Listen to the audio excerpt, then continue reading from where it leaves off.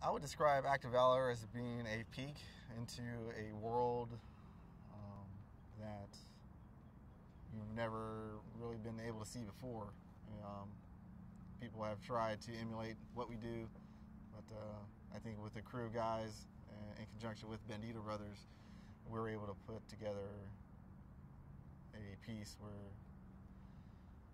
I think in this day and age that America needs to see, as far as like, hey, there's guys out there that are sacrificing not just family life, but their lives for their brothers down the range, just for a better good. What interests me about the SEAL teams, obviously it's different. It's a different path than I guess your average person would take in the military. Growing up, the SEAL teams wasn't really, a lot of information wasn't available at the time when I came in. So there was a lot of research that had to be done, and even at that point, the research I did do, it still didn't provide a lot of information. Just kind of, there were special forces and a lot of maritime operations.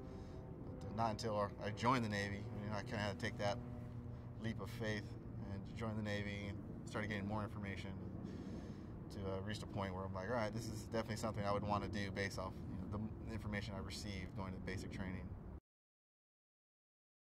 It's definitely entertaining. It's really fast-paced, a lot of shooting. So from an action film, I think you'll definitely get that satisfaction. Also with peeking into our world.